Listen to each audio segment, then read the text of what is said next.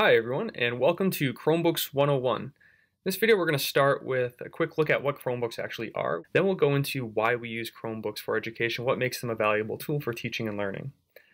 Then I'll show you guys a few keyboard and trackpad tips because the trackpad is a little bit different than other types of computers, so we'll take a look at how to use those. And then the general interface, so how to access the shelf, how to pin apps to the shelf, how to add apps from the web store, so the basics along those lines. And then the settings. How do you adjust settings on your Chromebook from the status area? And then another thing that comes up a lot is how do you take a screenshot on a Chromebook? So I'll show you guys two different ways that you can take a screenshot. And then finally, how do you project from a Chromebook, particularly if you still have a VGA connection to your projector? So let's begin with a quick look at what Chromebooks are. First, a Chromebook is a device that runs on the Chrome operating system or Chrome OS, which is a little bit different because most of the devices you may have been familiar with either run Windows 10 or Mac OS X. This runs Chrome OS. And because of this, Chromebooks are optimized to run applications and to have users share their documents and resources in the cloud or online. And because of this, which we'll get to in a second, with the benefits of it, is it makes them much faster, and it makes what you're doing on it easier to use on other devices that you may be using because everything is saved in the cloud. There are a lot of benefits to having a Chromebook in an educational setting. The first is that it has seamless integration with the Google Apps suite. So since our district and many districts around the country are moving towards G Suite for education, it just makes sense to have everything integrate for the kids. It will save everyone time and make the workflow a lot more smooth. The other thing is speed. I mean, we waste a lot of time in education with having technology boot up and start, and a lot of those issues go away with Chromebooks because they start so quickly, and usually it's under 10 seconds from the time they open the Chromebook to the time that they can actually get in there and start learning with it. The battery life is great too because typically it's going to last an entire day. So as long as they come in charged or they're charging the card overnight, then they won't even need to be plugged in throughout the day. Virus protection and security is very helpful because that's just another layer of security for our students and for the devices that we give them.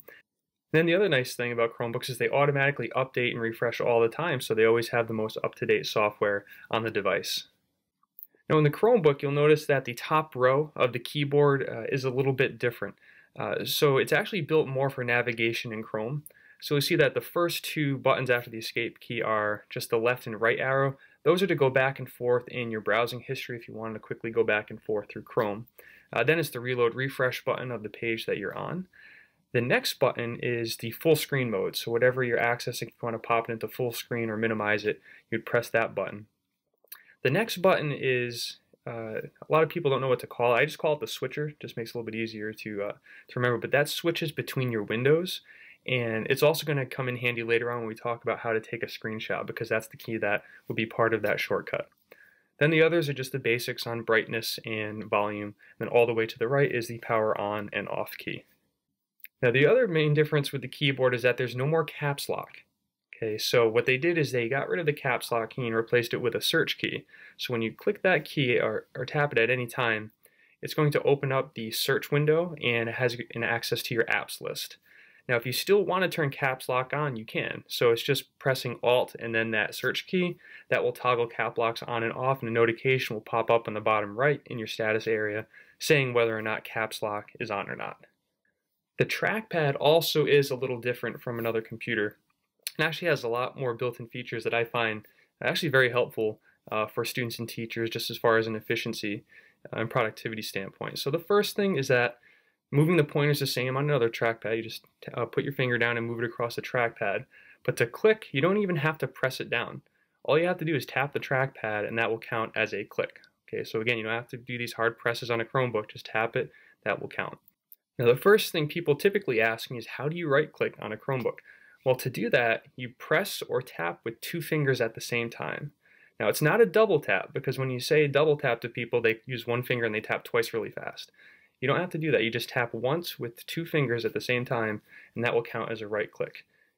If that gives you any trouble, then the other way to do it is you press the Alt key down, and then you can click with one finger, and that will also be a right-click. Now to scroll easily with the trackpad, once you're on a website or a document, swipe with two fingers up or down and that will scroll. So that way you don't have to find the scroll bar on the right. Two fingers swipe up, two fingers swipe down will be the scroll. Now if you want to move back and forth quickly between pages you were just on, it's a swipe left or swipe right with 2 fingers, and that would just be like the back and forth button that you would go in your navigation history. Now, a feature that I found very helpful if you have multiple windows or applications running is to swipe up with 3 fingers, because when you swipe up, it will bring a dashboard of all the things you have open so that you can navigate quickly back and forth, and then to close them, you just swipe down with 3 fingers. Now, if you have multiple tabs open in Chrome, which a lot of us do, a lot of times more tabs than we actually need, but if you want to quickly go back and forth between them, you can swipe left and right with 3 fingers. Okay, so once you tap or hold 3 fingers down, then you'll see there'll be a highlight along the tab that you're currently on. So as you move left and right, you'll be able to quickly navigate between all of your tabs. And then finally, drag and drop is you click with 1 finger, hold the item you want to move, and then while holding, you'll move the item and release it to drop it. Okay, so that's a pretty basic drag and drop feature. Now that row along the bottom of your Chromebook is called the shelf. And by default, it's going to have a few basic apps that are installed on there, Chrome browser being one of them.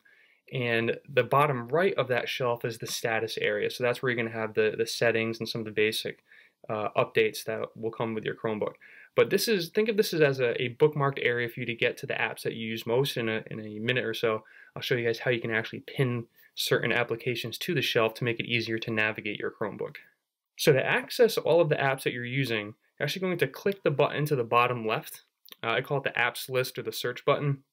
And once you click that, a window will pop up and it'll have the Google search bar, but it will also have some of the apps that it thinks that you use the most. If the apps that you have aren't listed there, you actually have to click on the All Apps button. Okay. Once you click the All Apps button, it'll bring up a menu of all the apps that you have installed in Chrome. Now, if you have more than fill the whole menu, there'll be a little slider at the bottom with a few different bars. If you swipe with 2 fingers across, or just click on one of the bars at the bottom, then you'll be able to see all of the other apps that you have installed on your Chromebook. If there are other apps that you'd like to install on your Chromebook, then what you'll have to do is go to the web store. So when you open the web store, you'll be able to search for apps, extensions, add-ons, all the things that you could run in your Chrome browser. Now, if you want to take any of these apps and pin them to your shelf just for quicker access, you can see in the shelf that I have, there are a few that I put there because I use them a lot. Then you would right-click, so a 2-finger tap on any of the apps.